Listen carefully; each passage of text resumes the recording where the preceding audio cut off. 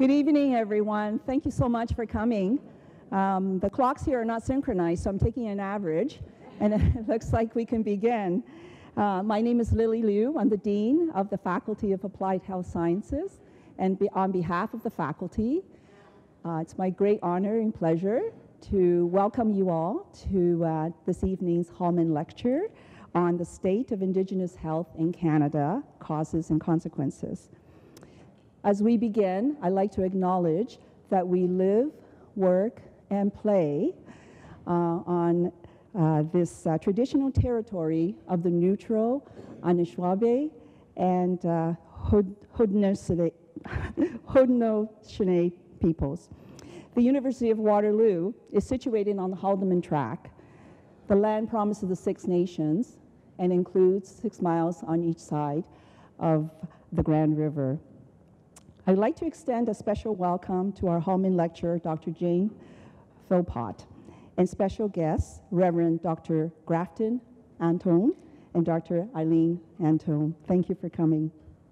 I'd like to also welcome Dr. Jean Becker, Senior Director, Indigenous Initiatives for the University of Waterloo, and our panelists, Dr. Laurie Campbell, Director, Waterloo Indigenous Student Center, and also Dr. Rona Hanning, School of Public Health and Health Systems and Applied Health Sciences, also Associate Dean of Grad Studies in our faculty.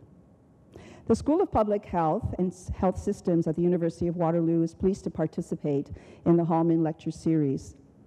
Through these lectures, we explore the faculty's commitment to excellence by bringing timely and topical learning opportunities to our community. The Hallman Lecture Series is part of a generous legacy left by the University of Waterloo by Lyle Hallman. Lyle was committed to making a lasting difference in his home community of the Waterloo region. This difference is realized by supporting local organizations with the goal of fostering relationships that lead to resilient, connected, dynamic, and creative communities. The funding that the University of Waterloo has received from Lyle and his wife, Wendy, has empowered our faculty to make strides towards our vision of protecting and promoting health and well-being for individuals and communities, both locally and across the globe. We're very proud to share a vision with the Hallman Foundation to optimize health prevention, and are pleased to acknowledge and show our gratitude to the Hallman family for their leadership and support. I thank Laura Manning, who is Executive Director of the Lyle S. Hallman Foundation, for this continued support and for joining us this evening. I'd like to express my gratitude to the School of Public Health and Health Systems, particularly the Director of the school, Dr. Craig Janes, and Administrative Officer Carol West Beck, for organizing this event today. I sincerely hope you enjoy Dr. Philpott's lecture and the following panel discussion. You're invited to stay for some refreshments in the foyer after the lecture and the panel conclude. Introducing Dr. Philpott is Ava Hill, former Chief of Six Nations of the Grand River, the largest First Nations reserve in Canada.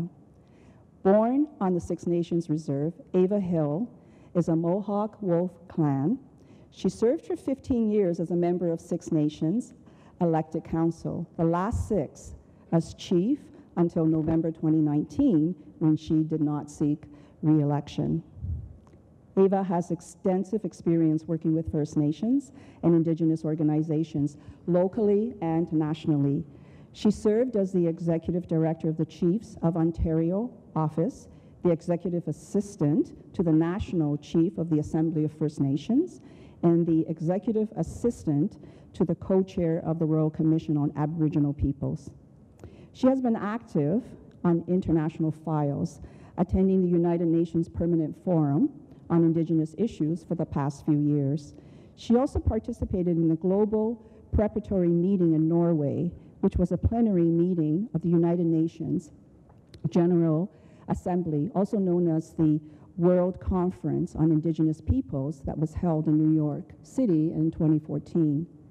Ava is currently a member of the Indigenous Engagement Council to the Ontario Provincial Police, Board of Governors at the University of Waterloo, and a board member of the National Consortium for Indigenous Economic Development with the University of Victoria. Please join me in welcoming Ava Hill.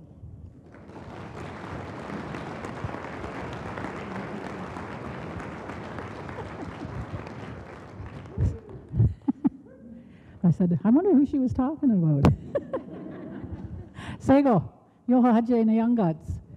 My name is Ava Hill, and I'm so happy to be here. And before I say anything else, I want to thank the student who directed me to the proper location when I got here, because I was lost. So wherever you are, there she is up there. Thank you. So on behalf of the people of Six Nations and the Board of Governors here at the University of Waterloo, I too want to welcome you to the traditional territory of our people, the Erie, the Neutral, the Huron, the Wyandot, and the Haudenosaunee. I'll teach Lily how to say it. Thank you for Dean Lily Lou for acknowledging the land that we are gathering on tonight, which, as she said, are Hallman Treaty lands that were secured to Six Nations of the Grand River by the Hallman Treaty on October 25th, 1784, when we were allies of the British during the American Revolution. I would also like to acknowledge that today this territory is home to many people, Indigenous people from across Turtle Island, as well as the newcomers who have come to this land many, many years before, who we welcomed and who we continue to welcome till this day. We are grateful that they have the opportunity to live here and to share and to help protect Mother Earth. It's my extreme pleasure tonight to be here to welcome the Honorable Jane Philpott, Minister Philpott. You're always going to be the Honorable and Minister to me. To welcome her to the University of Waterloo. I first met Jane when she was the Minister of Health, and then got to know her better when we worked together on a number of files when she was the Minister of Indigenous Services of Canada. I would like to acknowledge that she has an extensive history in healthcare and over the years, and I know that this includes many years that she spent when she was working in West Africa, which I know is still dear to her heart. During our time working together, I came to learn that Minister Philpott's deep commitment for improving the lives of the Indigenous people, not only in healthcare, but in everything that she did as she was the Minister of Indigenous Services, but particularly with respect to the children and the young people. When she accepted the role as a special advisor to Nishnawbe Aski Nation, I knew that this only served to demonstrate her commitment and her compassion, as she had signed on to help those that need it the most, those that are located in the northern and isolated remote communities. And I commend her for doing that. I'm sure that her expertise, her knowledge, and her compassion is going to add greatly to the work that she's going to do for Nishnawbe Aski Nation. I also want to congratulate her on her recent appointment. Craig is supposed to introduce her, but I want to just add my personal congratulations to you for being appointed to the Dean of the Faculty of Health Sciences at Queen's University.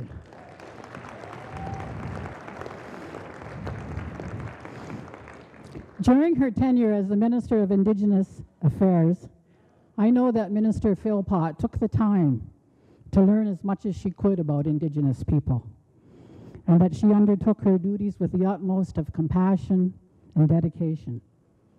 Whenever I get the chance to speak, I always say that education and awareness is so important, and I encourage everyone to learn more about our Indigenous history and our Indigenous culture, and to understand the pride that we carry as Indigenous people and as Haudenosaunee. We have a rich history and we have a rich culture, and we are always happy to share it. In addition to taking the time to educate herself, I know that Minister Philpott also afforded the same opportunity to the constituents in her riding of Markham when she was the MP for that area. And I know that because I participated in a couple of those events at her request, and I certainly appreciated that and the effort that she was doing to teach her people and to get them to interact with the Indigenous leaders and to learn more about who we are. And perhaps if more people understood what the Indigenous people have had to endure for the past hundreds of years, and they took time to learn about what happened to our land how our land was taken from us, how our children were taken from us and put into residential schools, and how we continue to suffer the consequences of that with a lot of issues that we are dealing with today.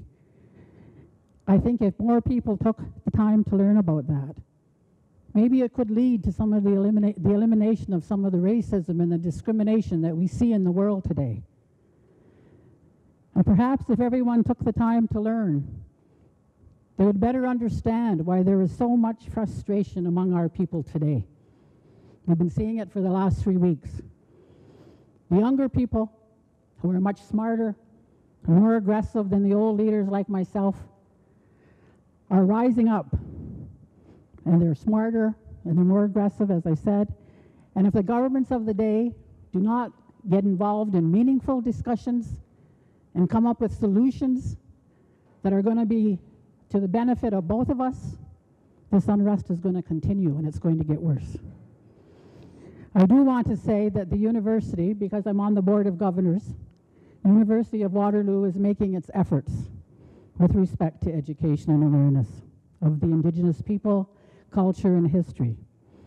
The Board of Governors recently approved the university strategic plan for the years from 2020 to 2025. This plan includes the following values. We are curious, we are courageous, we are engaged, and we all belong.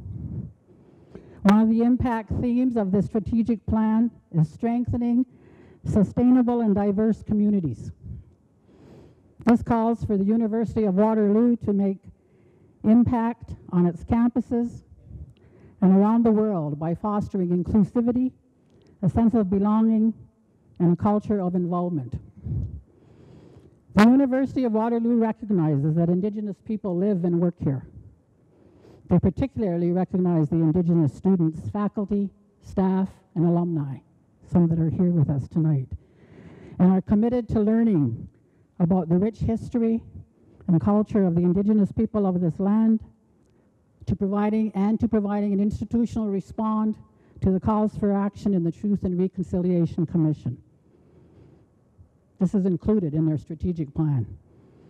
One of the goals under this impact theme is to promote and support Indigenous initiatives and a culture of equity, diversity, and inclusivity for all the objectives to achieving this goal, which are to embrace and act upon the Truth and Reconciliation Commission's calls to action, to build a stronger relationship with the Indigenous people in the local community, and to improve the representation, participation, and engagement of equity-seeking groups within the community, and to advance programs, policies, and processes that foster equity, diversity, and inclusivity.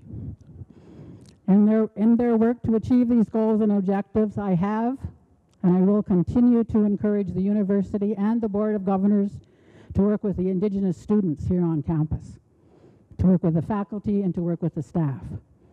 I want to pay particular attention and acknowledge Laurie Campbell at the Student Center and Jean Becker, my good friend, who was recently appointed the Senior Director of the Indigenous Initiative Studies. These are two powerful women. We're all women. Hey, things are going to get done. Two powerful women, and I acknowledge the work that they're doing. And Jean is going to be the Indigenous voice, and I've said this at the last Board of Governors. She will be the Indigenous voice as the work continues to implement those goals and objectives that are included in the strategic plan. And what I've said at the board meetings more than once is nothing about us without us. I learned that at the UN, so it's far-reaching. Nothing about us without us. When we're included, then things will get done to the way that we want to see them done. I also want to encourage everybody here and the faculty and the staff to acknowledge those Indigenous students and to visit the Indigenous Student Center, which is located at St. Paul's University. Laurie is over there. I've been over there many times. They have good soup and bannock days. And encourage you to go there and to also take part in many of the events that they organize throughout the year. This will be part of your education and awareness, and they're very friendly and they make good soup. So lastly, I want to thank you. As I said, it's my pleasure to be here tonight with all of you and to welcome Jane, Minister Philpott, I, along with you, look forward to hearing her perspective on the state of health in Indigenous communities, which is based on her experience, her expertise, her compassion, her knowledge, and her own personal hands-on experience. Thank you very much, Nyawa, and I look forward to hearing your words, Jane. Nyawa, thank you so much.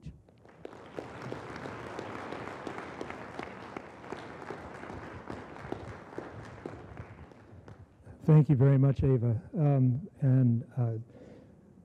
Really a wonderful and heartfelt introduction of Dr. Philpott, one that I can't possibly, I can't speak with the same personal experience that you have, and it was wonderful to hear those words. My name is Craig Janes. I'm director of the School of Public Health here at the University of Waterloo, and I welcome all of you and thank you for coming out on this rather miserable evening. And I know that, like you, I'm looking forward to hearing Dr. Philpott speak. I won't say much by way of introduction because I think Ava has done a really wonderful job in doing that. Just to simply say that it seems to me that certainly from my experience just today, hearing Dr. Philpott speak to our students and so forth, she's clearly an inspiring leader, one with a great deal of integrity, and one that I think that certainly many of us would very much like all of our leaders to emulate. So without further ado, please welcome Dr. Philpott to give the Hallman lecture.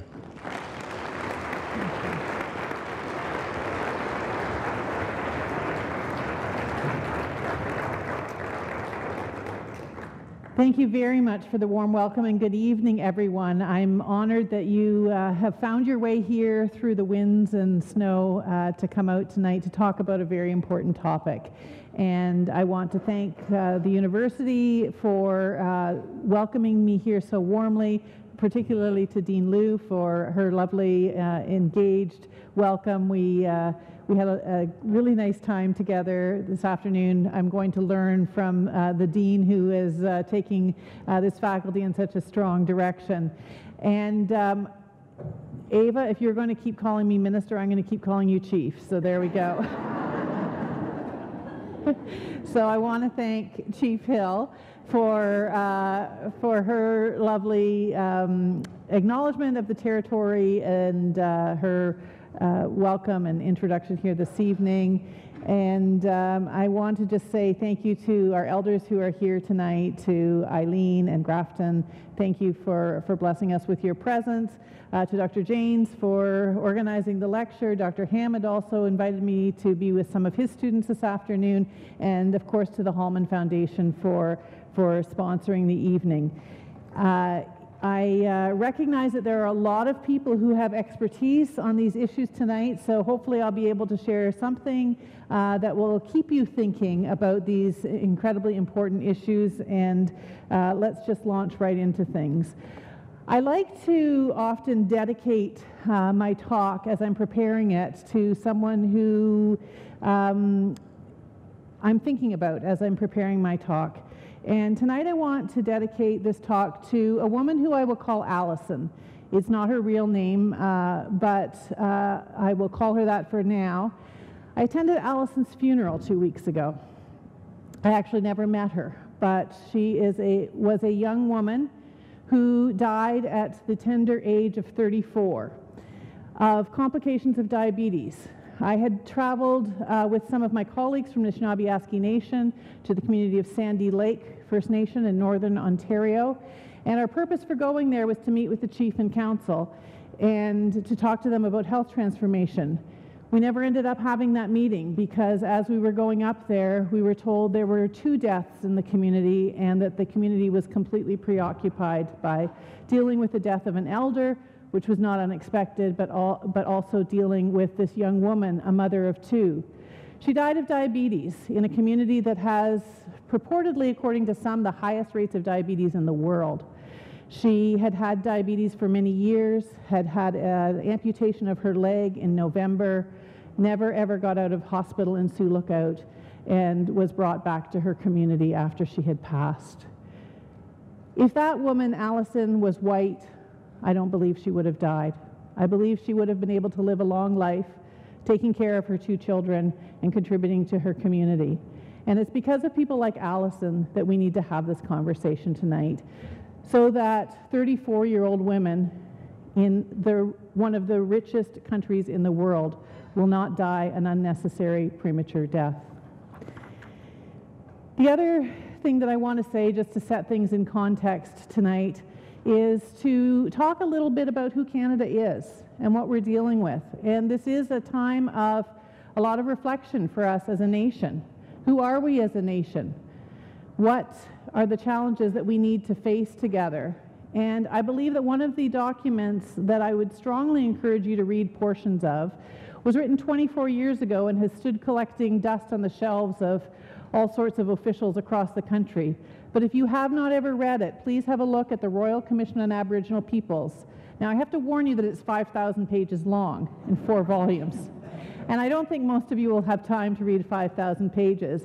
But Google highlights of the Royal Commission on Aboriginal Peoples, and you'll find a document that's about 70 pages long. And it starts with this passage that says that Canada is a test case for a grand notion. The notion that dissimilar peoples actually can share land, resources, power, and dreams, all the while respecting and sustaining their differences. But you know, Canada is the story of many such peoples trying and failing, but always trying again to live together in peace and harmony. That notion of Canada is being tested seriously right now as we speak, and we need to figure out how we are going to share land, resources, power, and dreams.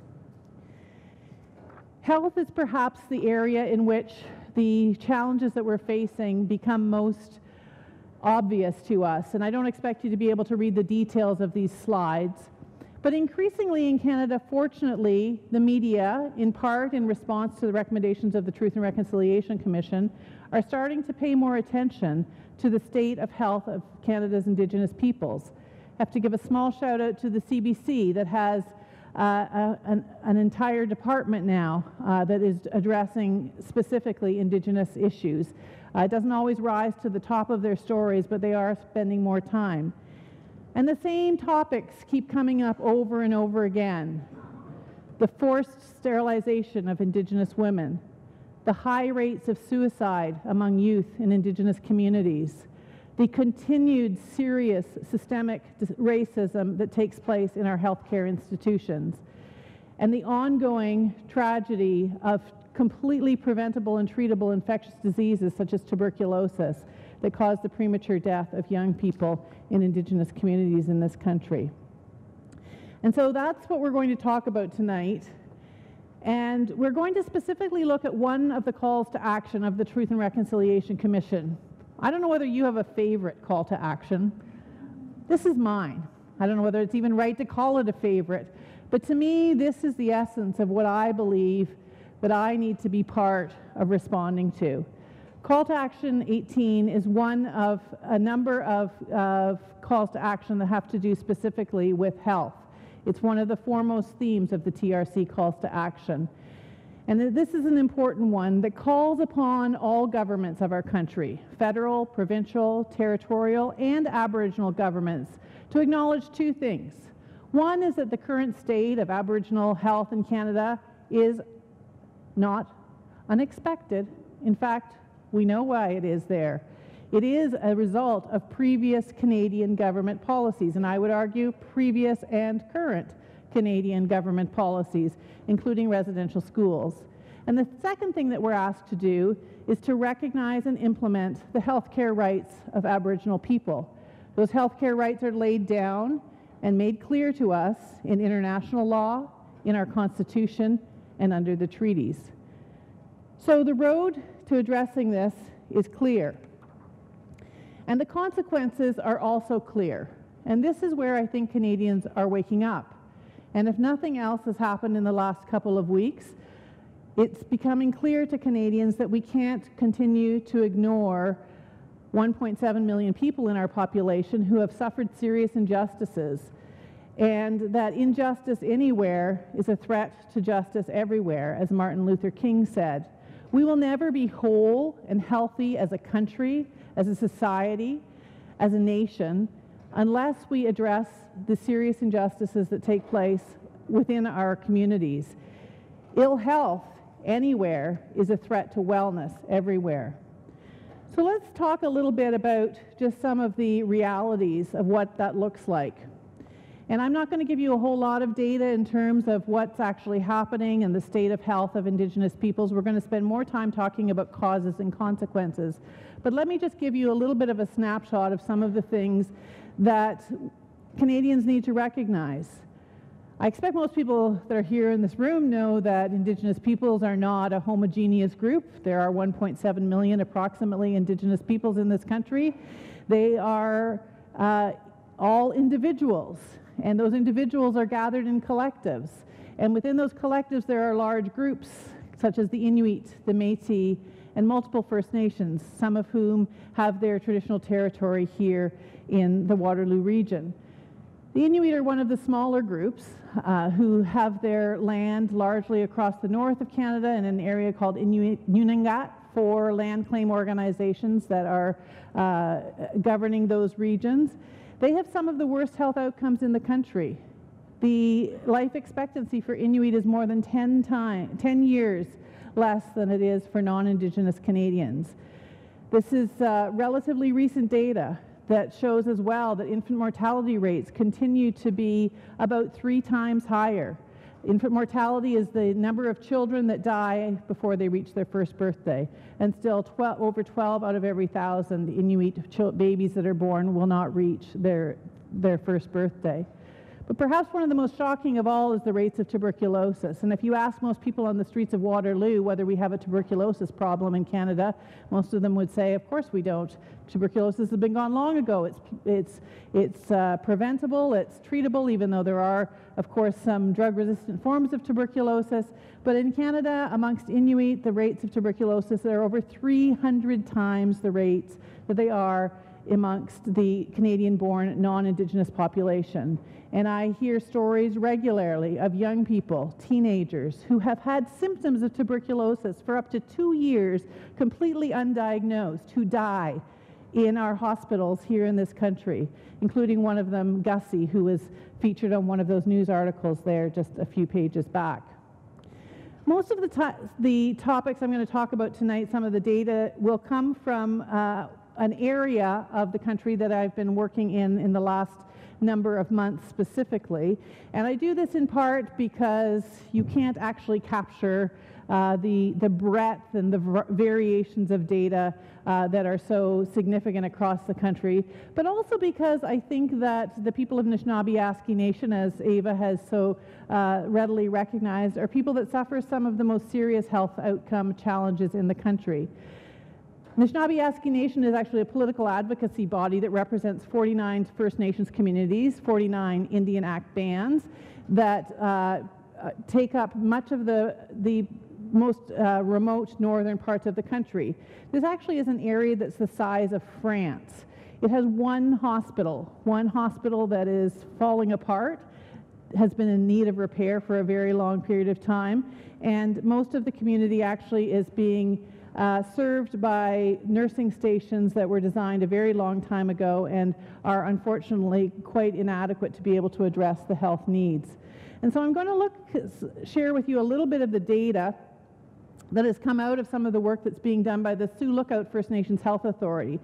The Sioux Lookout First Nations Health Authority, otherwise commonly known as SLFNA, actually looked at their data of their both children's and adults' health outcomes in 31 of the 49 communities.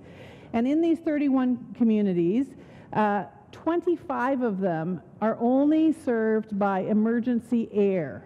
If there's an emergency in the community, the only way to get people out of those communities is by sending in air services.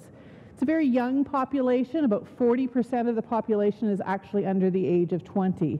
And this is some of the work that SLFNA has done in recent years. And one of the things that they discovered in their data, as of August of last year, was that the prevalence of diabetes in the under 20 population is 24%. 1 in 4 people has diabetes. And this is not the kind of diabetes that some of you in the room have, where you're pre-diabetic, you take a bit of metformin, you go on a diet, you have early diabetes. This is very advanced diabetes that includes serious complications, including complete renal failure, amputations, etc. What underlies this data is the fact that there's actually quite a bit of diversity across these communities. The lowest incidence of any of the 31 communities was 16%, and some were as high as 39% of the community suffering from diabetes. If you look at other types of data, you'll see, again, what I talked about, the early death that's happening. People not actually reaching what we call the age of retirement. Now, I think there's a lot of you that are here that are over 65. I don't know whether you consider yourself retirement age or not. Some of us, I'm not sure if we'll ever retire, but 64% of all deaths occur before the age of 65. So that 64% of people wouldn't live long enough to be able to enjoy retirement. That's compared to 22% in the rest of the population. And some of those deaths are in very young people. One of the other pieces that I'll share from that particular study that just came out was the rate of death from injuries, more than 5 times the provincial average. Now, some of this is, of course, intentional. About 30% of those deaths are intentional and include deaths by suicide. But about 70% of those are unintentional deaths related to a whole range of things, including serious infrastructure gaps that cause falls, things like winter roads that are not properly cared for, and people having accidental deaths as a result of that. Thankfully, I'm happy to say that these communities, with some support from government, but in many places because they have actually finally decided to take their future into their own hands, have been increasingly looking at how they can change the healthcare system so that it serves them better. And there's a tremendous amount of community engagement that's going on across Nishnawbe Aski Nation, as is the case with many collective organizations across the country, modeled after some really good work that's being done, for example, in British Columbia with the British Columbia First Nations Health Authority. And so some of the other perspectives that I wanted to share with you were from a community engagement session that took place just last week. This is hot off the press data. But the Nishnawbe Aski Nation has decided to engage in a process of health transformation, essentially decolonizing the health system that serves their people and asking the people what they expect out of their healthcare system. These are the kinds of impressive pieces of documentation that they have put together as people have come together saying, what is the healthcare system not that is imposed on us, but what is a healthcare system that will actually work for us? And it's some very, very exciting work that's taking place in these communities that doesn't ever grab the headlines, but it's absolutely impressive. And the people gather together, young people, elders, community leaders, women, and talk about what matters to them. And what matters to them is things like this, things that I talked about, the fact that people go out of our community, they get evacuated by air in the air ambulance, and then they come back in a coffin. And it happens over and over again. Death is like a stream that flows like the river. And what they say is that they have solutions. And one of the common solutions that Ava and others will tell you has to do with the land. We need our land back. We need access to our traditional territories because we need that to heal. And we talked about this afternoon in the session with the students where we were talking, one of your professors was asking about mental health, mental wellness, and what is it going to take for people to heal? It's going to take land. Sure, it might take the odd antidepressant and the odd psychiatrist here and there, but you get a lot further with the land. We need access to our traditional territories to heal. We need the plants and the medicine. Now we are in reserves that are like little boxes. We need a whole paradigm shift. And that's in fact what's happening. Technology has failed. Some of the people at that community engagement session said things that I used to hear when I worked in West Africa 30 years ago. We have an X-ray machine, but the X-ray machine has been broken for years. We had to train our janitor to be the X-ray technician, but that's not working for us anymore. These are not quotes that came from 30 years ago. These are quotes from last week. Last week at a community engagement session in Thunder Bay, people are still talking about the machines that don't work and the lack of anybody in the community that can either fix it or operate it. And so they're talking about what will it take to rebuild a health system. Well, it'll take a lot better infrastructure for one thing. This is one of the realities that struck me very recently as the people of Sioux Lookout region and the Nishnawbe Aski Nation have been talking about their needs and their desire to build a hospital for the Northwest, a hospital that looks unlike any other hospital in the country. But when we started to look at, well, how big of a community do you have to have a hospital? And we noticed that, in fact, if you are a community largely of white people, is everybody okay there? All good? Yeah. I have a habit of being in audiences where people collapse. And then I usually have to rush off the stage and do CPR. No. If you're in a place like Geraldton, Atikokan, Marathon, Red Lake, if you have 2,000 or 3,000 or 4,000 people, you have a full-blown hospital, a provincially funded hospital with hospital beds where people can stay overnight and emergency services that operate 24 hours a day. But if you live in Sandy Lake or Pekanchikam or Ibamatung, if you have a community of 2,000 or 3,000 or 4,000 people, you don't have a hospital. You have an aging nursing station that's cared for by a long stream of nurses that come and go and don't know your culture and don't know your language. And if you need to stay in a hospital overnight, you have to leave your home community. So what are the consequences of all this? Well, as I said earlier, it doesn't just affect Indigenous peoples, it affects us all. And in that same Royal Commission on Aboriginal Peoples that I spoke about earlier, it makes the point that the cost of maintaining Aboriginal people in this state of dependence and social disorganization, measured in human distress, lost productivity, and the continual proliferation of government programs is enormous. The cost is enormous not just to Indigenous peoples, but to the whole country. And it's long past time that we acknowledge that. The solutions are there. The solutions are not far away. The solutions come from listening, a lot of listening, and then a lot of empowering. And we're going to talk about what that looks like now. I know that you have a lot of health experts in the room who study what it takes for people to be healthy.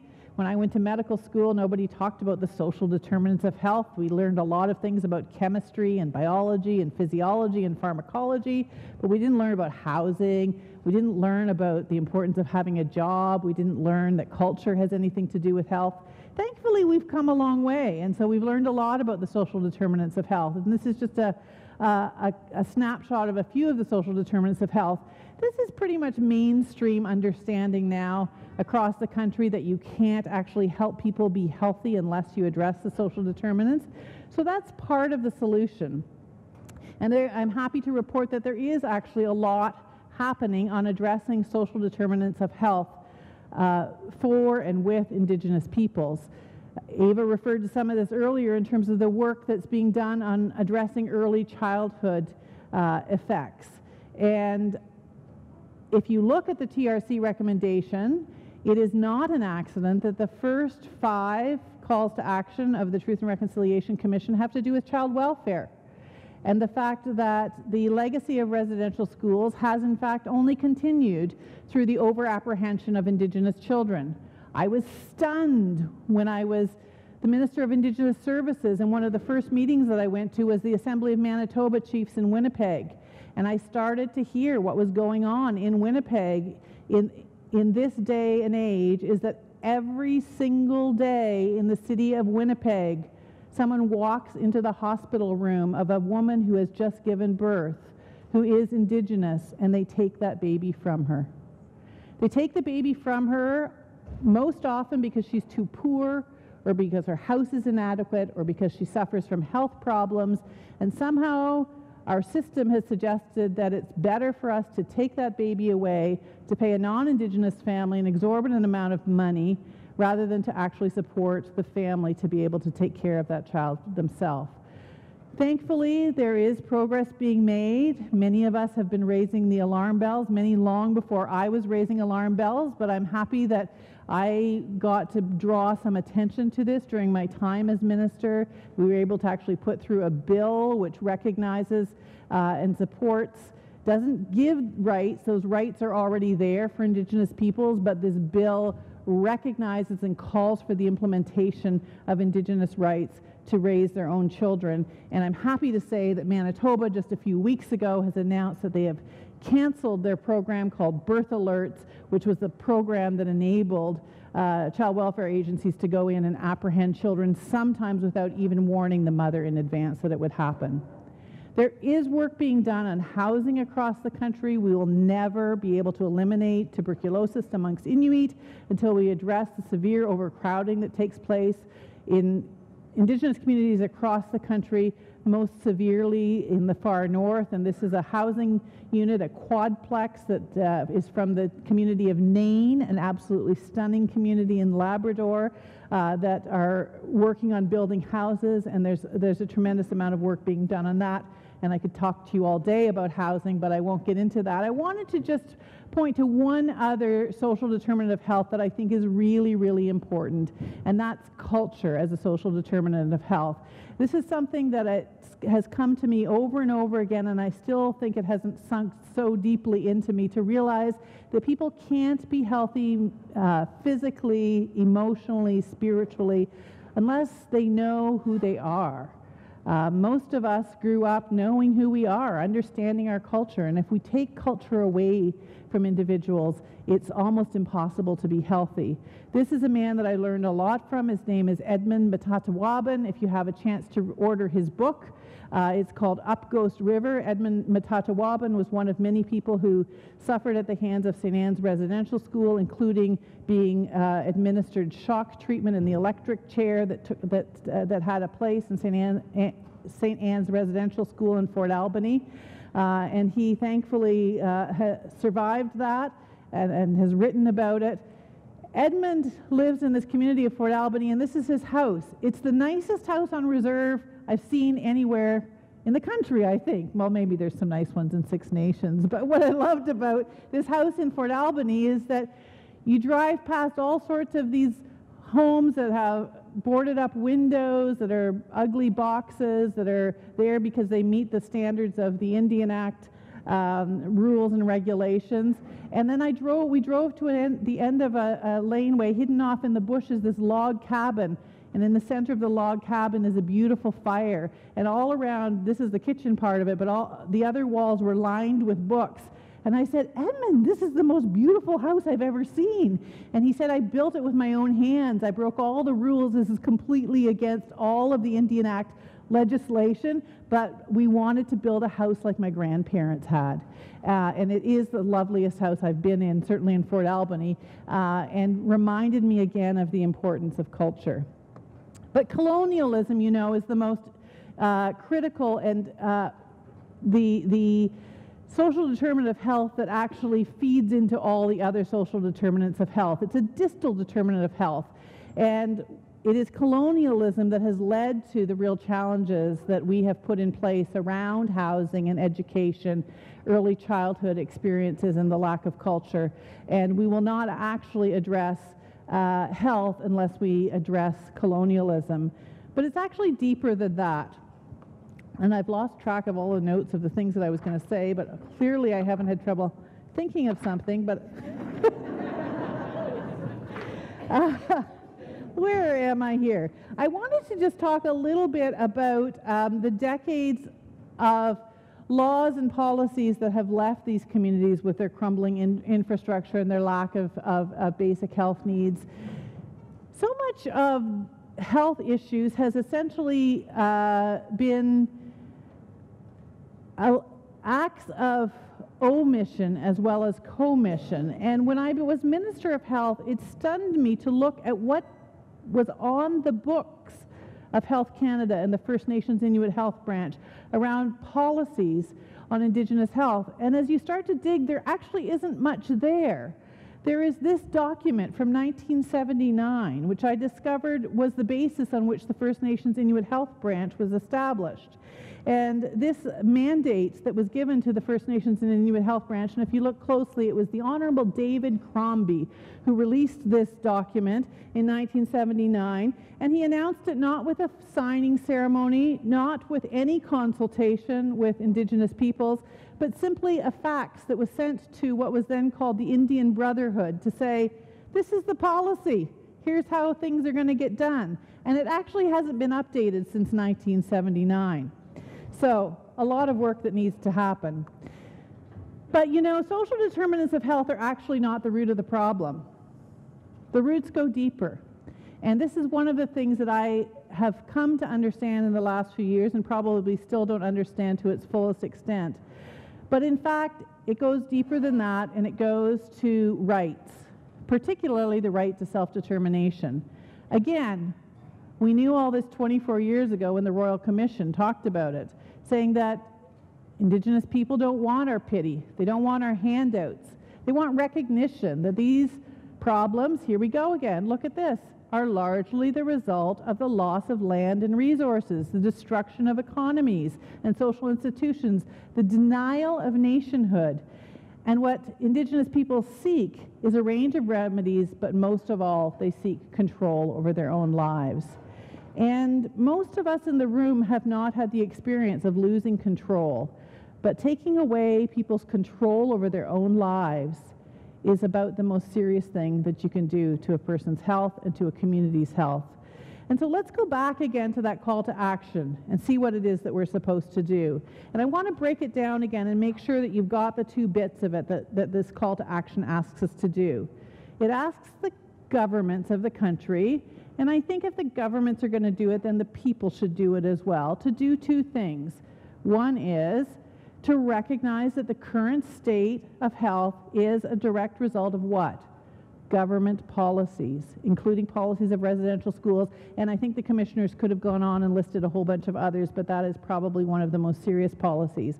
But the most important thing that I like about this is that it actually gives us the remedy. The remedy is right there. Recognize and implement health care rights. What are those rights? Well, it doesn't actually talk about it here, but of course many of those rights are inherent rights, they're human rights, and Indigenous peoples need to have their inherent rights respected. But there are also rights that are clearly laid down in international law, in constitutional law, and in treaties. And so here's how I have come to understand how we're going to actually make progress. It's kind of like an iceberg, I discovered. And, you know, when I was Minister of Health, there were so many, and Minister of Indigenous Services, so many tragedies took place, particularly tragedies when there would be a whole spate of suicides that would take place in Indigenous communities.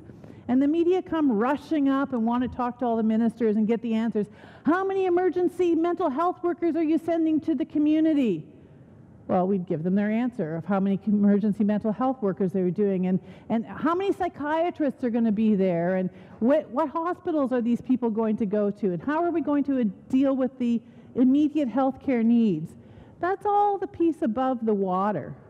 And nobody starts to think what actually has to happen underneath all of that. So yes, of course, we need good hospitals, we need psychiatrists, we need mental health workers, we need the healthcare pieces, but we need to actually get deeper than that. And I couldn't figure out how to make these things go onto my iceberg, but but the better healthcare is really important. That's the piece above the water. But people's health will not improve, and this isn't just about Indigenous peoples, but it's peoples in general, unless you address the things that are deeper in the iceberg. And one of them, as is commonly understood now, is social determinants of health. I don't think anybody can graduate from a university in this country without understanding that people will not be healthy unless we address social determinants, and they can hopefully list what all those are. But the piece that is not so widely understood is the recognition of rights. And when it comes to Indigenous peoples, without the recognition of rights, without recognizing the corollary to that, the damage that is done by the denial of rights, by the domination and assimilation of Indigenous peoples, we will not actually be able to make progress. So recognition of rights is, as I say, a timely topic. And it's absolutely critical that that happen in order that we address these health outcome gaps, because the health outcome gaps have their roots in laws, policies, and practice of our country, including the things that the TRC talked about, like residential schools, but so many other things like forced mass resettlement that has taken place and continues to some extent to take place, and intentional cultural oppression. So let's talk about a few of the positive things that are happening around recognition of rights. Recognition of rights are well documented in a whole number of documents, and one of the most important of which is self-determination. And I'm happy to say that in spite of all of the challenges that we continue to face in the country, there are signs of progress in this area. This is one of the happiest moments of my entire time in Cabinet, when I sat alongside chiefs in Maskwacis, which is in Treaty 6 in Alberta, and signed over the education system to the 4 communities, 4 Indian Act bands that make up Maskwacis, who have decided to take over their education system entirely. And as Grand Chief Willie Littlechild said, if there are problems in the future, there are problems, and we're glad to have them, instead of being always looking to the federal government. The rights that are laid down in the United Nations Declaration of the Rights of Indigenous People are critical to the future of health care. And thankfully, we have had, because of the slowness of government, we have had other bodies that have actually picked up on advancing the rights of Indigenous peoples in very effective ways. And I want to give a shout out to, in particular, the work that has taken place through groups that have taken advantage of the Canadian Human Rights Tribunal to be able to put forward some of the work that has to happen.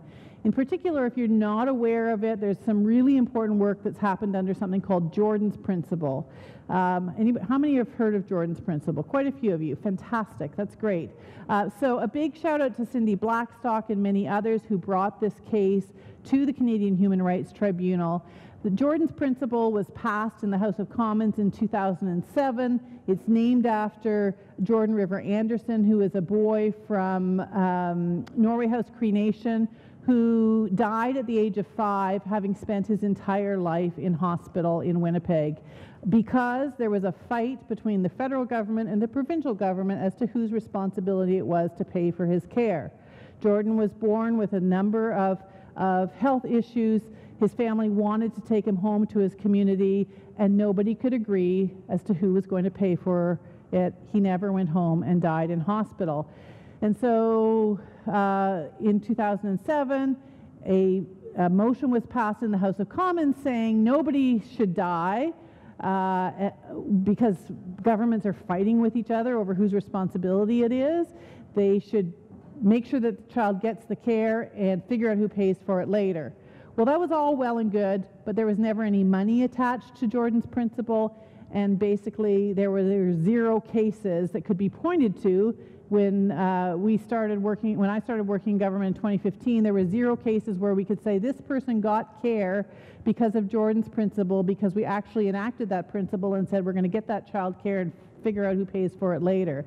So one of the things that I'm most proud of that happened during the last government was that we actually put some money where our mouths were, and put some funding behind Jordan's Principle. And for those of you who work in Indigenous communities, you will know that has actually made a huge difference in the lives of all sorts of children, because both because of the government funding and also because of the very, very clear, strict direction of the quasi-statutory authority of the Canadian Human Rights Tribunal, basically the government can't say no, which is really awesome. And everywhere I go when I work with Indigenous peoples, I say, just remember, they can't say no to you. If you have a child who needs care, they can't say, oh, it's the province's problem, and or the province can't say it's the Fed's problem. There is an obligation now to be able to actually make sure that those children get care, and it's fantastic. And as I said, one of the other really positive things that's happening is this whole movement of health transformation. This is a picture that was taken 2 days ago in Toronto that I met with a group of people who were actually the Chiefs Council on Health Transformation for Nishnawbe Aski Nation that were working forward on this incredible plan of rebuilding a health system that is designed by First Nations for First Nations, and it's absolutely extraordinary as this is starting to happen in pockets across the country where people are deciding for themselves what that healthcare system should look like, and recognizing the needs that other governments can help with, but essentially supporting self-determination. One of the really great examples of that that's actually funded by Jordan's Principle is something called Choose Life. And this is a really, again, out of tragedy comes good news sometimes. There was a spate of suicides that took place in a little community called Wapakika in 2016, and these communities were beside themselves, and the chiefs and elders were beside themselves saying, what are we going to do? These are 10-year-old girls, 11-year-old girls, deciding that life isn't worth living anymore. How are we going to actually be able to prevent this high rate of suicides? And remarkably, some smart person, probably one of the elders, said, let's ask the young people what they want. And so we did. And we found a way, the government found a way to fund it using Jordan's Principle money, and the youth of these communities came together and designed a program called Choose Life. Now, some people don't like the name because they think it has something to do with reproductive rights. It doesn't. This is about young people who said, you know what we want most of all? We want to know who we are. We want time with our elders. We want to learn our language. We want to learn to hunt and fish. We want to be able to better understand our ways and our people and our history. And it's not extraordinarily expensive, but across all of Nishnawbe Aski Nation communities now, young people are running programs called Choose Life and encouraging one another to do just that. And Choose Life programs are now popping up in Saskatchewan, in Manitoba, and in Treaty 8 of Alberta, where young people are deciding that they want to heal through culture, through language, through land, through lineage, knowing who they are. So there's a lot of work for us to do, and I'm going to, I think, wrap it up now so that we can have time for our panel and hearing from the other women who are here that are better experts than I on these issues.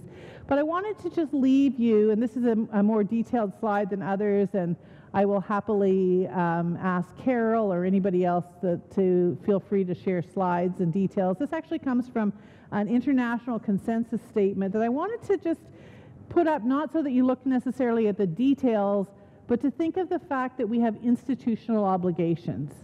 Government has obligations, individual people have obligations, but our institutions, including our universities, have very serious obligations to address these issues.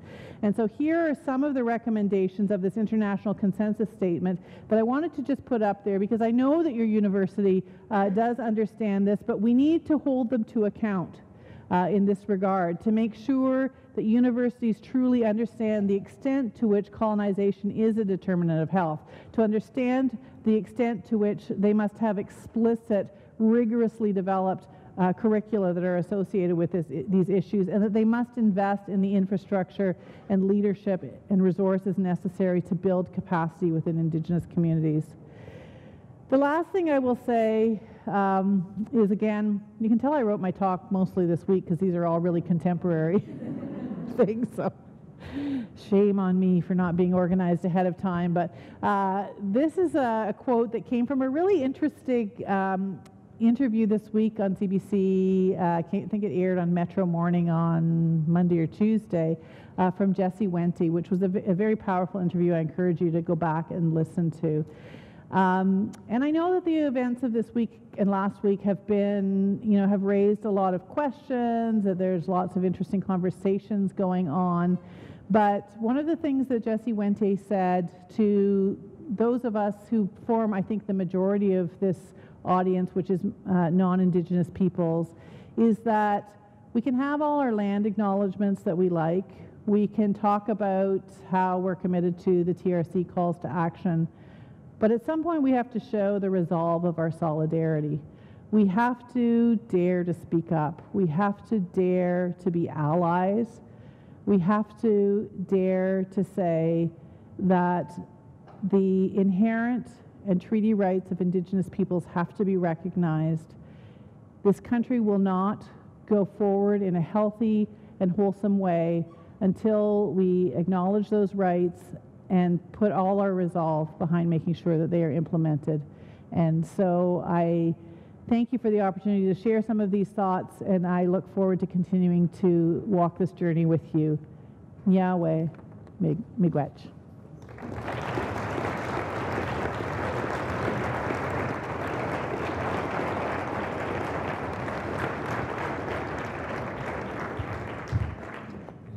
Thank you.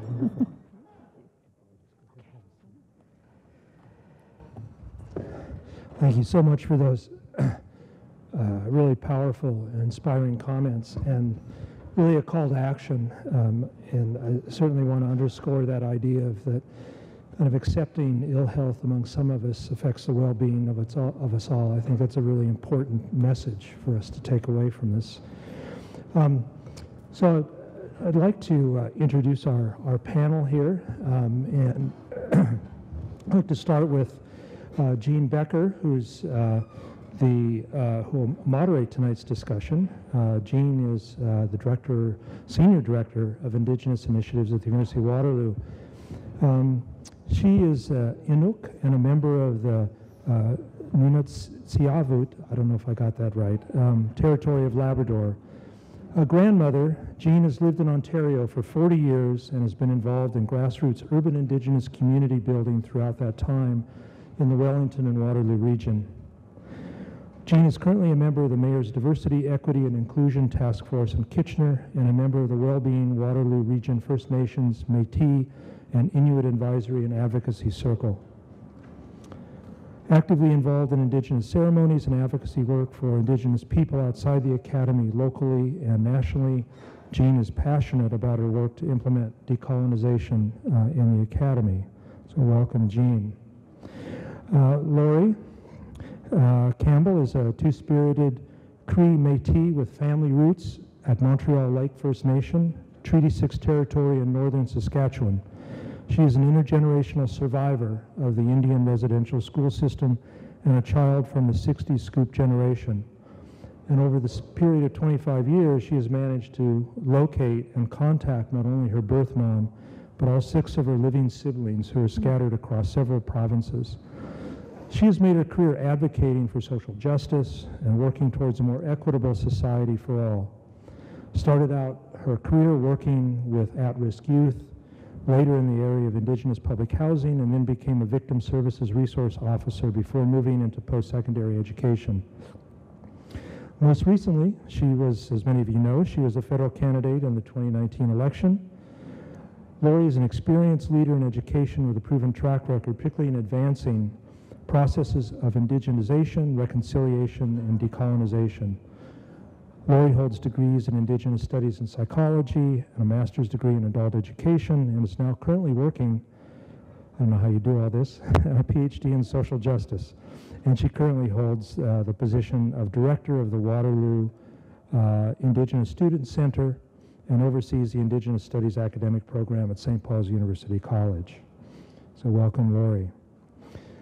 Rona Hanning is a professor in the School of Public Health and Health Systems, Associate Dean of Graduate Studies in the Faculty of Applied Health Sciences at the University of Waterloo.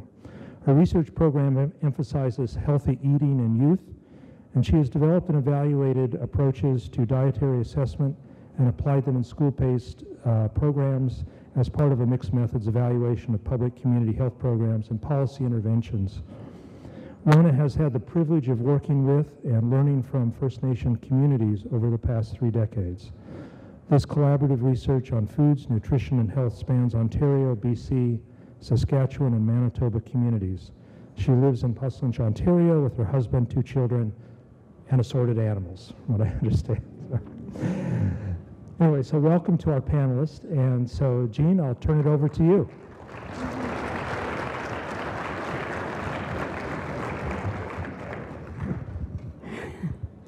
Thank you so much for a really inspiring talk. You know, it touched me in so many ways, beginning with you know, when you talked about Sandy Lake. There's somebody here tonight from Sandy Lake, and a former student, and an employee of Waterloo, actually, the student center. And, you know, the picture of the little boy from Nain. So it was so clear that you really know who we are and that you've taken that time to really learn what the actual history, but also to learn who we are today. And I just want to say thank you so much for that. I really, really appreciate it. Thank you. So I'm just going to turn it over to the fellow panelists and give them an opportunity to comment and share some of their thoughts and perhaps generate a few questions from everybody out there. So I'll begin. We'll just go in a line here. I'll begin and hand the microphone over to Lori. Thank you so much, Lori. All right. First of all, just thank you so much for sharing what you shared with us this evening, and for all the work that you have done and will continue to do in this area. I really appreciate it.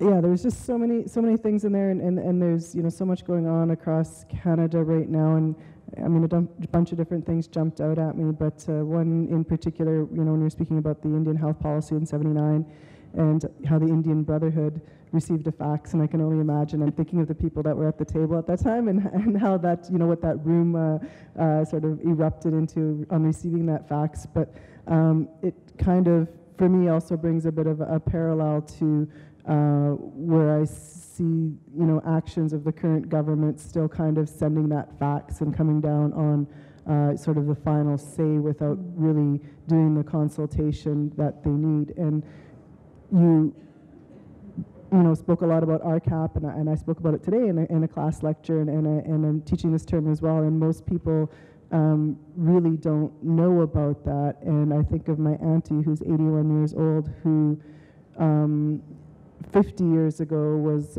brought to Parliament to share the issues that were occurring in Indigenous communities, and she went and she consulted with our people and wrote it down on the one-page amount that she was allowed, and went there and shared it wholeheartedly to ask for help.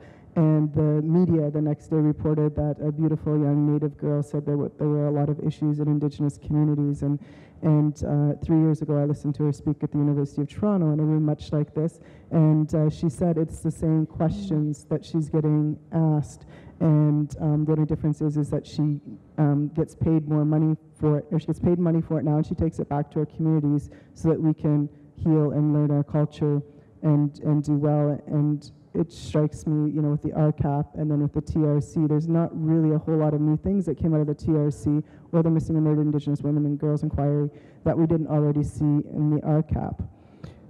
One thing, I do have a question though in all of this. One thing I have been thinking a lot about though is there are young people, and how their mental health is being affected and how many students we're losing across this country today this term because they're out there on the front lines fighting for Indigenous rights. And I think about the health impact that that's having on their mental health when they should be able to be focusing on their studies or their jobs or the other things that they're doing. And I'm concerned about that and as it goes on and you know, how we kind of rectify that, because we need our students in the school and you know, we need our land protectors as well. But I'm just curious about like the impacts of like how you think that is playing out for Indigenous people and for our young people. I don't know if you want to comment on that or continue on. You're on your mic. I'm mic'd, so I'll just make a brief comment because I want to hear from everyone. But I think it's a great question and a real challenge. But here we are in a room of people that have a lot of influence over educational institutions, and we need to get the message out that our educational institutions need to adapt to the needs of these young people rather than the young people adapting to the rules of the educational institutions. And I think we're starting to see some signs of that. I mean, the fact that you are in the position that you've got a great student center. I realized I went through my entire talk and I didn't say anything about Queen's, my future boss, so I should talk about the fact that they also have a great Indigenous student center. But that they also are, I think we all need to find other ways of recognizing the work of these young people. You know, there's a big movement in medical education and probably to a certain extent in all health professions education around competency-based accreditation. I think we could do some really creative work around accrediting this kind of creative work that Indigenous youth are doing around rebuilding their nations, rebuilding their societies, taking action for their own health. And you know, as I say, I think all of us together, and I now count myself among those who will have a role to play in looking at how we recognize learning, that we need to change the way that we recognize learning and be bold. So maybe my fellow dean and I can both find some bolder ways to say that these young people know things that their peers who sit in classrooms don't know, and we need to acknowledge that and find ways that they can share that better. We just had a fourth-year student write, if I was her professor, she totally would have got graded on that at the rally here for Wet'suwet'en a while ago. She gave a 20-minute public lecture at a rally here on campus, and then just also published an article in the paper.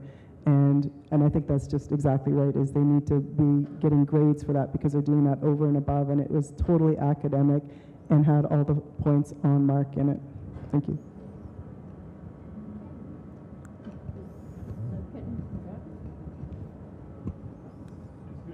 Test this, is it good? Oh, you can hear, okay. Great, thank you. So, Jane, thank you so much for an absolutely phenomenal talk. Okay, can't hear. Okay, great. Perhaps you can figure out how to have that work a little better.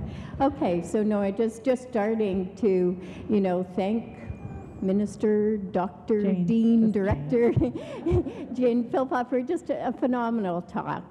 So thank you so much. Thank you to Ava and Lily for welcoming us here and for opening our time together in such a good way. Thank you. I think, like a lot of us, of course, I've been following the situation with Wet'suwet'en out west very closely over the last now many weeks, and one of the areas that I work in, we work with the community in Skidegate, Hazelton, BC, and one of the community advisors who's involved in our project is Wet'suwet'en, and I had reached out to her, and she made the comment back that sometimes out of conflict there can become great transformation and the quote awakening, as she called it, that she hoped that would lead to forming more respectful relationships for her people. And I thought, you've had the opportunity as someone within government and also someone advocating outside of government, and you probably have reflections on the situation, beyond what those of us who are following the news can see. What would you like to see, going forward, or what path do you think, this could take going forward? Specifically on the Wet'suwet'en issue? Yeah. I'll just prescribe the answer right here. Yeah. Well, there's a big question. First of all, I just wanted to comment on what your comment about how good can come out of these real challenges. I often remember some of the lines that Nelson Mandela wrote when he reflected on his time in prison, etc., and talked about, how he was kind of the compilation of thousands of people who had gone before him, people whose lives will never be recounted or repaid, but that somehow, it took such heights of oppression and to build such heights of character. And that, I've kind of messed up that quote, but it's a really, really good one in the closing pages of A Long Walk to Freedom. But you're absolutely right that there, through this years of oppression will come the carving of, and it already has come, the carving of wisdom and character that needs to be recognized in all of this. The amazing thing, as I'm sure you know, around Wet'suwet'en is that it's only kind of come to the public's attention in the last couple of weeks, but those hereditary chiefs have been on this for years, and nobody's been paying attention. So it's like many, many other issues that Indigenous peoples have been writing about, testifying about at committees in Parliament, and until the train tracks get blocked, nobody actually listens, right? So, I think that I don't want to make a political comment specifically, but I have a lot of time for those hereditary chiefs. I know that there are challenges around the whole elected leadership and hereditary leadership, but those people are fighting for unceded territory, and they deserve to be listened to by the highest authorities in the land. And there is a way, like the Royal Commission said, to learn to share land resources, power, and dreams. But it won't happen through unilateral faxes being sent to say, this is how we're going to do it, folks, and line up and do what we have decided. So I think there needs to be a heck of a lot more sitting down and listening, true nation-to-nation conversations that sounded great in theory, but have to now actually be great in practice. So. Thank you.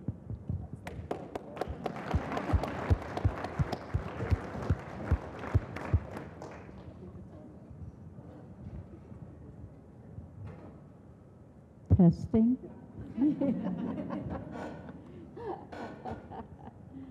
So thank you both for those comments, and I think, is it okay if we let people ask some questions? You're the boss. Minister, doctor, what?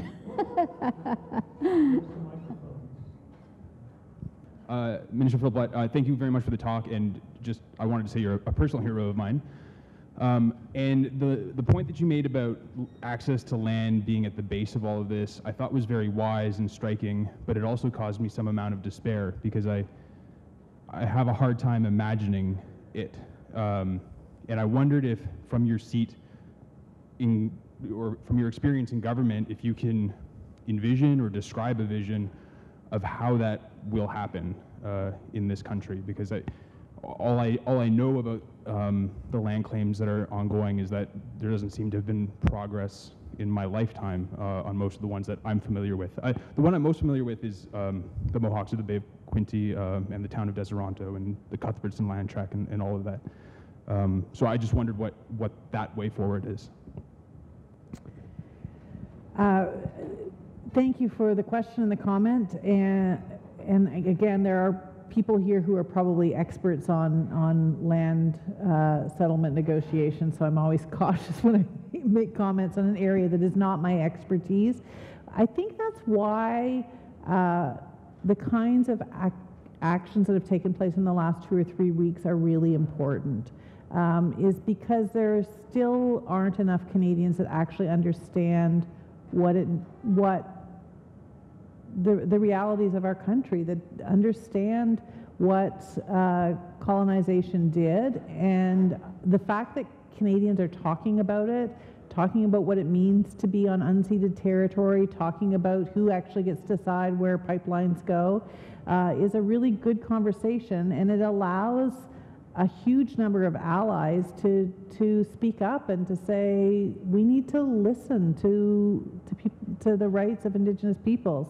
So you're right, there aren't a ton of examples. The examples that are there are positive ones, and there are scattered places across the country where people have been able to have additions to reserve, which is only a portion of land right recognition. There is an accumulating body of court decisions that almost always end up siding with Indigenous peoples in terms of recognizing their inherent rights to land.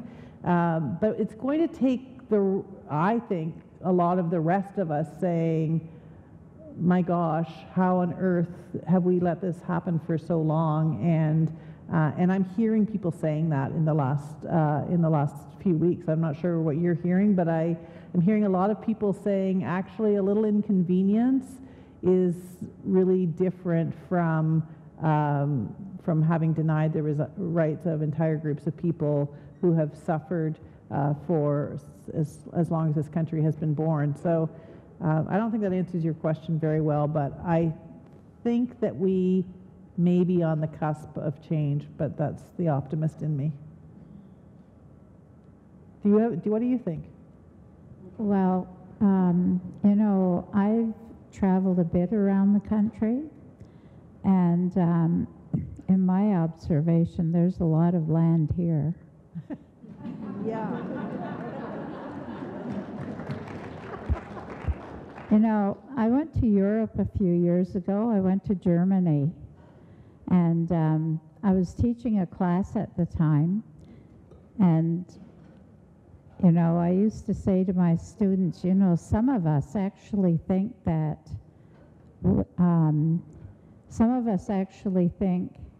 us being Indigenous people, actually think that y'all should go back where you came from.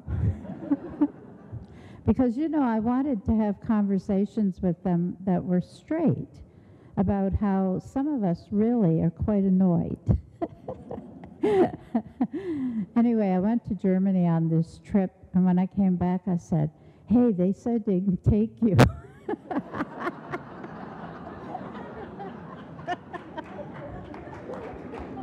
And they're really good at packing people in. So then I had this idea about a country where we have these cities, you know, like really big cities like Toronto, Montreal, Vancouver, whatever, and they're kind of labeled reservations. And then the rest of the land is all Indigenous land. I'm joking, but I just want to say,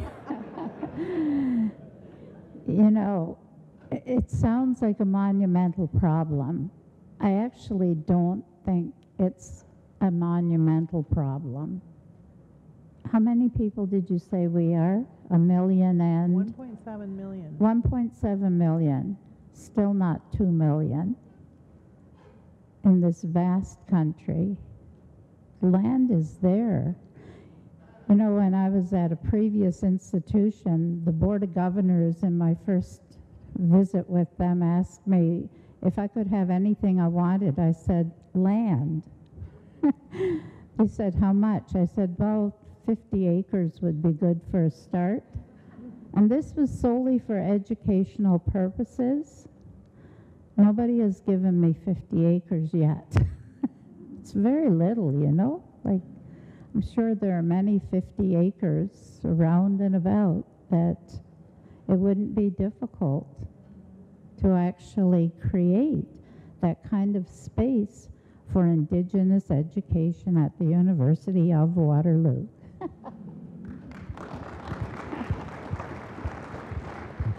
So any more questions? Here. Thank you for your presentation this evening, Jane. That was wonderful, and I always expect physicians to be eloquent, so I really appreciated some of the repetition of the shocking statistics about healthcare for people. I work at the Community Health Centre here in St Jacobs, and we have Mennonite people within our community who have similarly appalling health and maternal and child outcomes from similar effects from being apart within the community. So I certainly appreciate seeing some of those statistics as well. I do have one point, however, to discuss with you, especially as you're going to Queen's, which has a wonderful medical school. But I would argue that the healthcare system as it exists today in Canada is a very patriarchal, medically orientated system. And one of the lessons I feel I've been learning from my Indigenous colleagues is about how spirituality and psychological health and the importance of, as you very eloquently pointed out, one's land, one's heritage is in your health. It is not simply an absence of disease. So one of the things I know, and Laurie is sitting right here next to me, we have been doing within the Waterloo region is focusing on well-being as an invitation to a different definition of what is health. So I'd certainly be encouraging of you to encourage Queen's to include that in their education system with new healthcare providers. Sadly, I do not feel that social determinants of health are yet ingrained in people's education and understanding in the way that I see healthcare, but I certainly am inspired by the team that I work with that people try to do that. So I'd certainly be very interested if you have any comments about how you see the healthcare system developing in the next few years and the challenge for Canada to actually improve our position on the international stage in terms of our appreciation and improvement of health. Well, thank you for the question, and I do think that you're absolutely right. The learning that can take place by understanding traditional knowledge, Indigenous ways of knowing, doing, being, will make an impact on our health systems in a significant way. It was really interesting, this Chiefs Council on Health Transformation that I was at 2 days ago. There was a presentation about sort of feedback on what the progress had been so far, and there were two elders who spoke up in the room who said you have not emphasized uniquely the importance of spirituality, was what the first elder said, that spirituality is a key determinant of health for us. And the second elder spoke up and said you need to uniquely talk about the role of language as a determinant of health, and that until our people relearn and reclaim their language, we will not be healthy. So I think what it's going to take, though, is, and this is my bit of shout out while all these powerful people from the University of Waterloo are in the room, is that we have to go out of our way to make sure that there are more than 3 people on this panel up here who are contributing. You heard the list of all the things Laurie's doing. Poor thing, she can't divide herself in more ways at once. And what happens often in universities is that the Indigenous faculty or students are so overwhelmed with trying to educate everybody and sort of be able to provide reference and understanding for everybody. I think we need to really go out of our way to find pathways, as we talked about earlier, to bring a far greater number of students and faculty and elders into our educational institutions in order that the whole education system is transformed. One of the things that I didn't mention, the recommendations of the Royal Commission on Aboriginal Peoples. I mentioned it to the students this afternoon. I'm currently obsessed with this recommendation, is that in 1996, RCAP, the Royal Commission, recommended that government support the training of 10,000 health professionals in the next 10 years. And that, like all the other recommendations, got put on a shelf. Nobody did anything about it. As far as anybody in Ottawa was ever able to tell me, nothing ever happened with that recommendation. So I'm on a, is a vendetta a good thing, can you say? Or what would be a better word for that? Yes. Okay, I'm on a vendetta.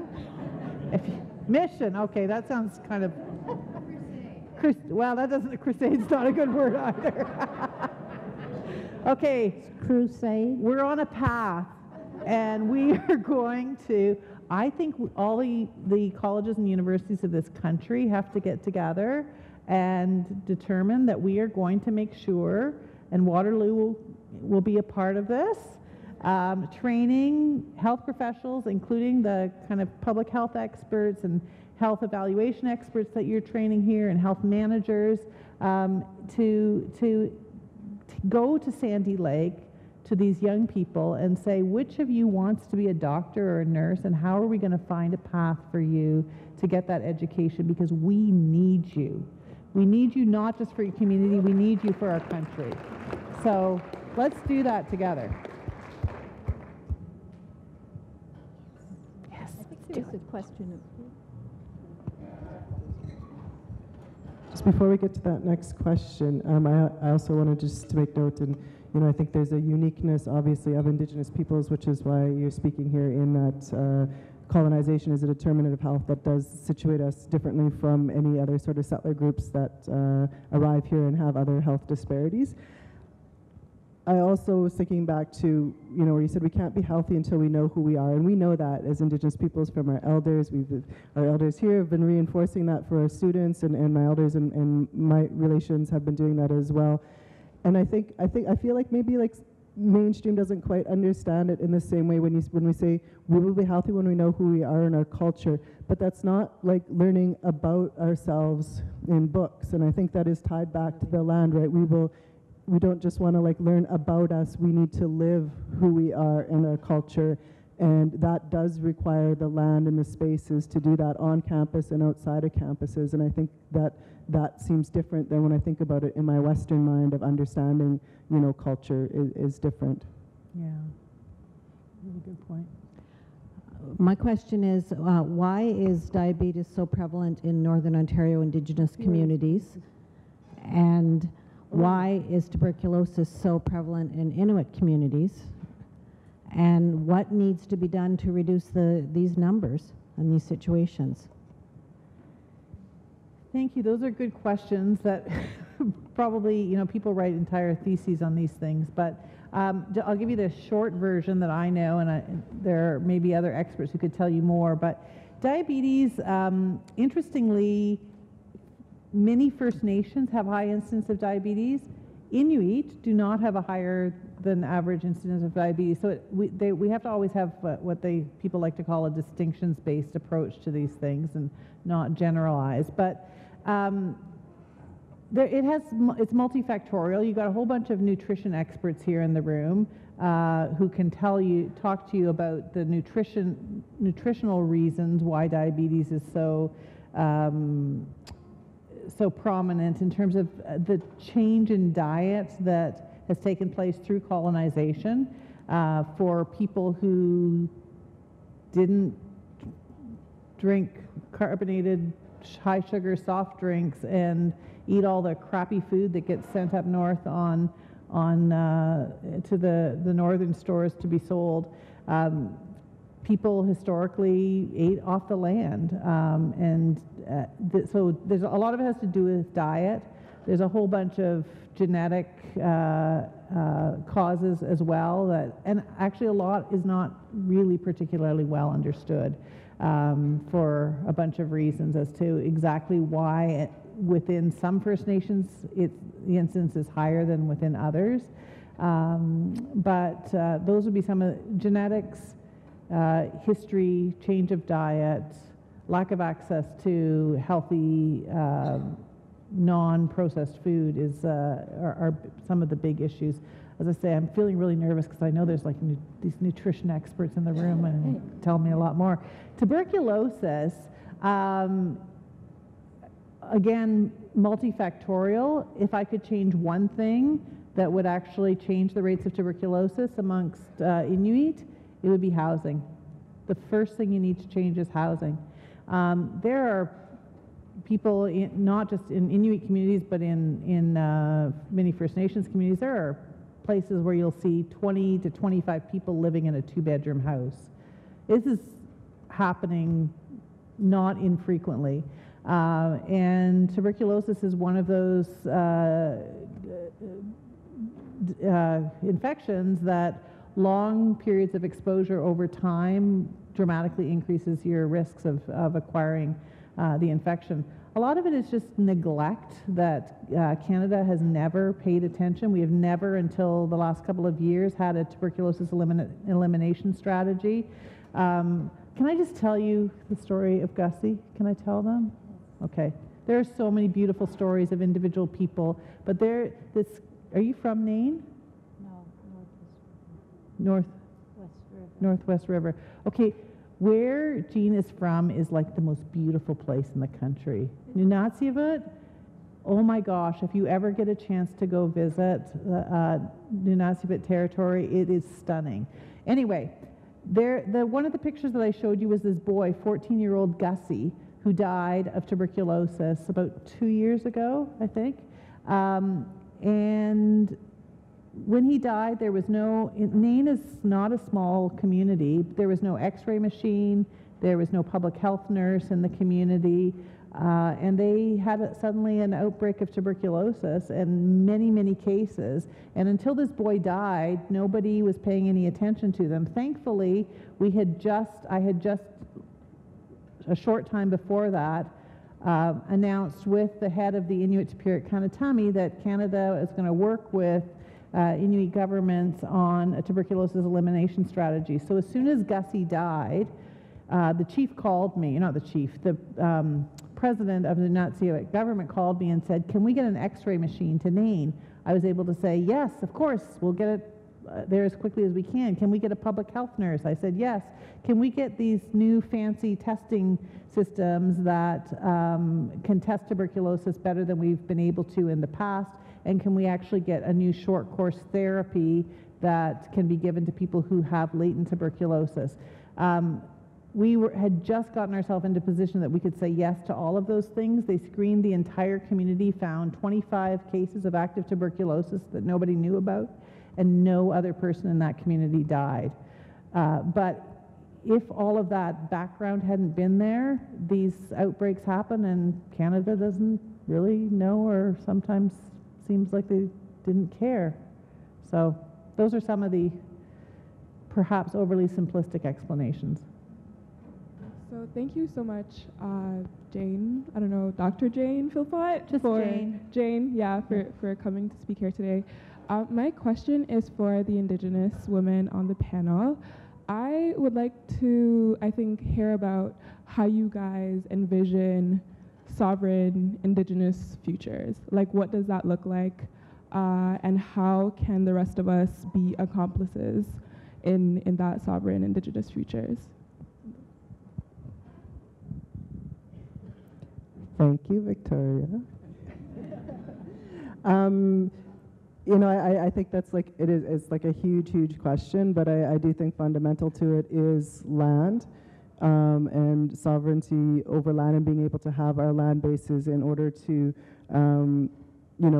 learn and live who we are. And as we can learn and live who we are, and we have elders in the room who have, I'm sure seen this in our younger people. When we're able to do that, we get healthy and stronger and that radiates out into, the spaces that we get to work in and be able to work together, which many of us do on this campus. I think, and Jane noted it earlier, and Jesse's quote is up there. It's, doing all the things that need to be done when we're not in the room. And in this particular space, there's very few of us in the room. And we do have a lot of good accomplices from students and from some staff and faculty across campus. And, we sincerely appreciate that. The other thing I think that is ever important, and I told the class this today, is about who they're going out and talking to about what it is that they are learning. The articles that you posted up there, the young man that died, the 4 newspaper articles, I mean, none of those were new to me. Actually, and most of the quotes, I knew that you had just done this because I know all those quotes, all the recent ones, because that is my lived experience of life, of what, my everyday. The fact that it's new to many people in the room, I would say you're probably not reading the right media or following the right people on social media, or learning and being as accountable for the learning as you probably could be. And in an educational institute, I mean, this is what we do, right? We learn. And, I think the labor of that learning needs to come off of Indigenous people. There is a lot of resources out there and available that people can do the learning based on, what folks like Jesse have written, or many other Indigenous scholars, and work and have those conversations and take up that solidarity work of educating and knowing who you are and what that means in relation to who the Indigenous peoples are of the land that we're on. As an Indigenous person, I'm Cree from northern Saskatchewan, and and I was a little terrified coming out here. I'll admit it's a Mohawk country. We heard about those Mohawks out west, and it's they're a force, right? And so I treaded very lightly, and I still do. Ava scares the bejesus out of me just by being here. But and so knowing who we are, and when we know who we are and how we relate to each other and how we come to the table, then we can do good work together alongside each other. So so you wanted to know what sovereignty would look like, or what I think it would look like, or it could look like. So one of the things that struck me in your talk, Jane, was Edmund, with the beautiful house in, was it Sioux Lookout? No, Fort Albany. Fort Albany, up in Fort Albany. Here he has this most beautiful house of any house up there. And I've spent a lot of time on quite a few reserves, and I have observed some astonishing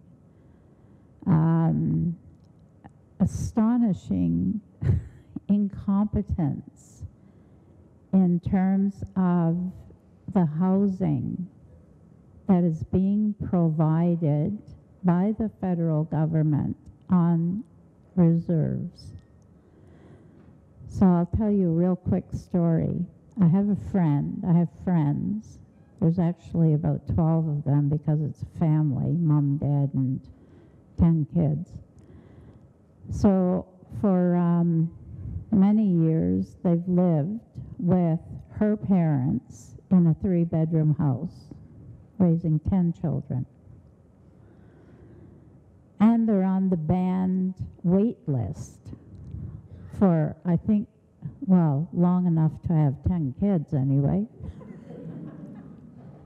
However long that took them, which wasn't that long. Anyway, they had to finally get a house on the reserve.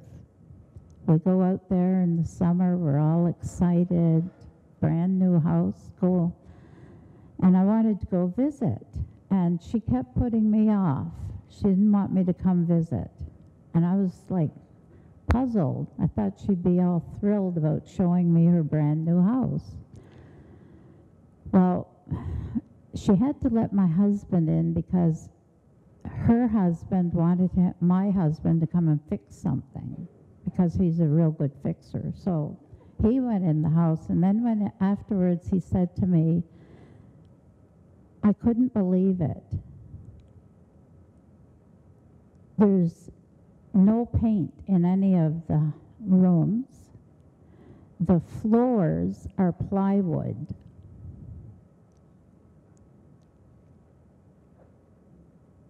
So she was embarrassed. Well, even worse, do you know, a year later, when I went back the following summer, they had moved out of that house back to her mother because the house was condemned because it was falling apart and it was moldy. What that tells you is there's a problem with the Indian Act. And quite frankly, so one of the grandmothers on that reserve used to say to us all the time, why don't these children go out and do what we did? Build a house like Edmund. Because that's what, in her generation, people did. They went and built their own houses. They have all the trees they need to do the log house. You can't go just building houses on a reserve, you know. I mean, Ava could tell you all about that. So sovereignty would be actually having the ability to govern yourself. Here, here.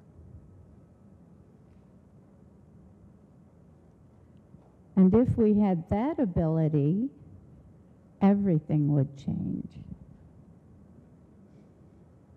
Yeah. And this is one of the reasons why I really admire, you know, what the Nishnawbe Aski Nation is doing and how they are taking some control over, and this whole notion of health transformation being driven by the communities. This is what sovereignty is going to look like. Good job.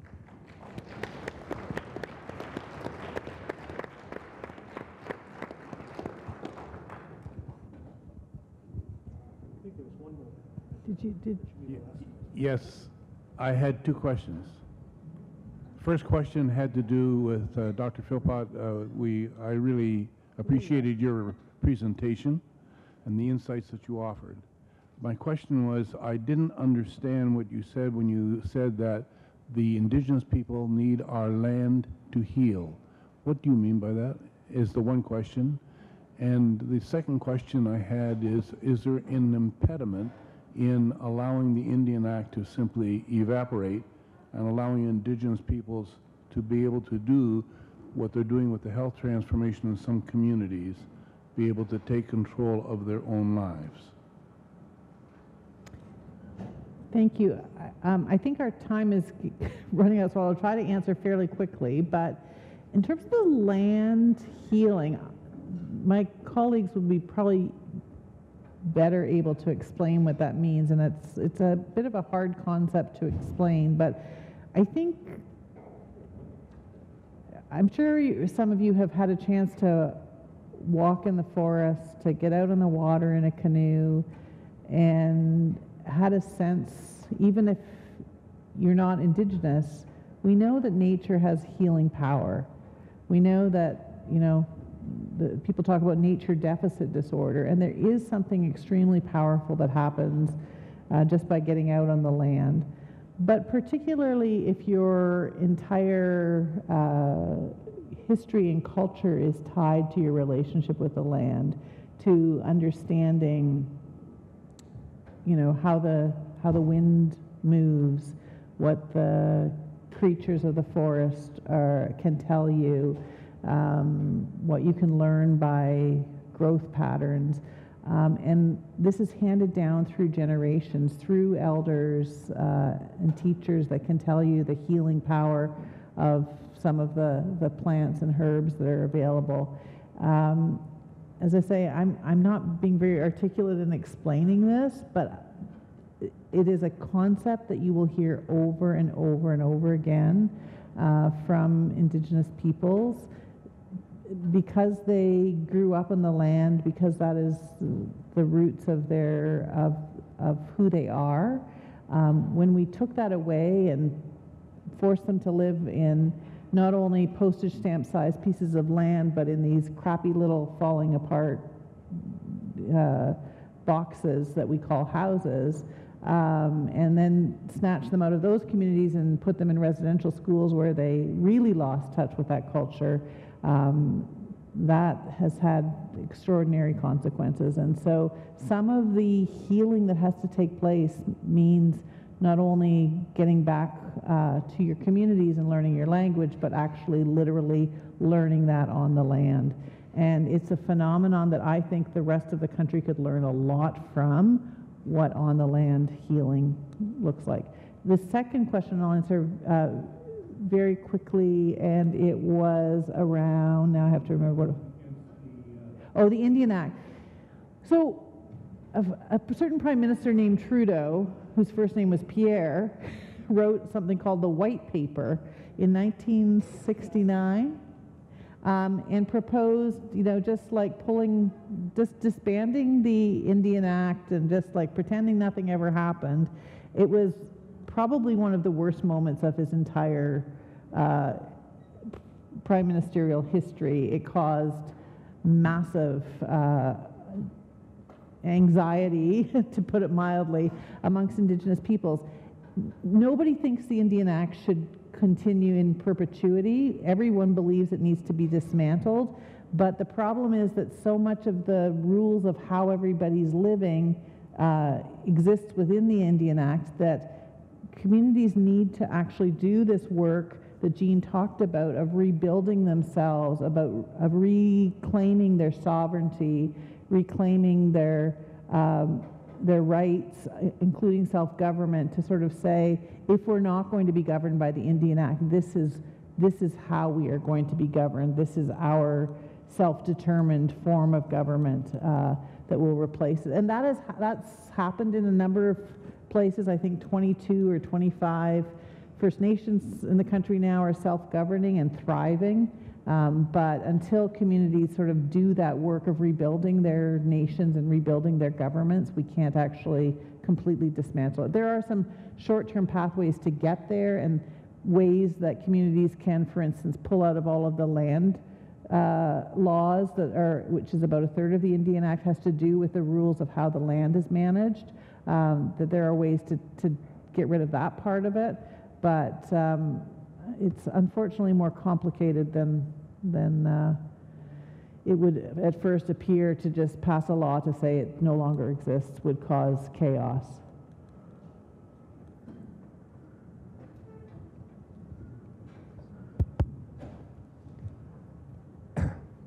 There's a lot here, obviously, to continue talking about. But I think for tonight, we'll draw this to a close. And please join me in thanking our panelists.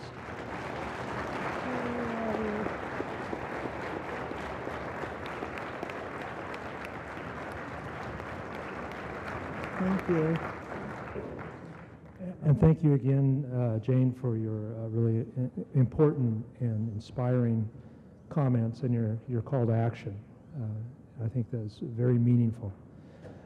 So we have some gifts for you here as to the panelists. Are these? Yes. Aww. I'll let you distribute them. And thank you to all of you to come out tonight on what is a bit of an unpleasant night. I'm told that the roads are starting to get a little bit dicey, so please be careful on your way home. But don't run away right away, because we do have some refreshments out there and so forth, so please avail yourself of some of those as you go. So anyway, thank you again to all of you, and thank you again to our presenters and panelists.